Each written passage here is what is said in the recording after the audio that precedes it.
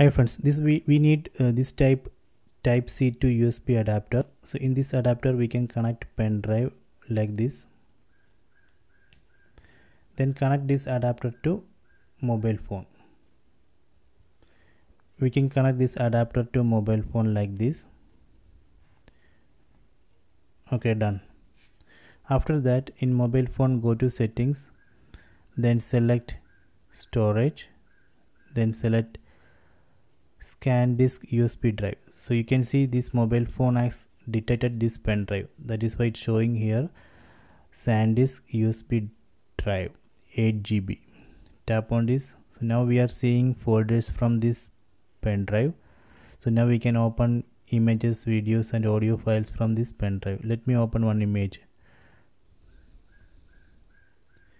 See, so we can copy files from pen drive to mobile phone and mobile phone to pen drive.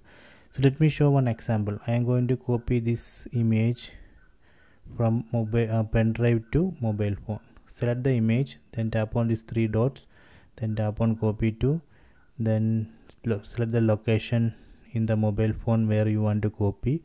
So I want to copy to download folder, then tap on copy.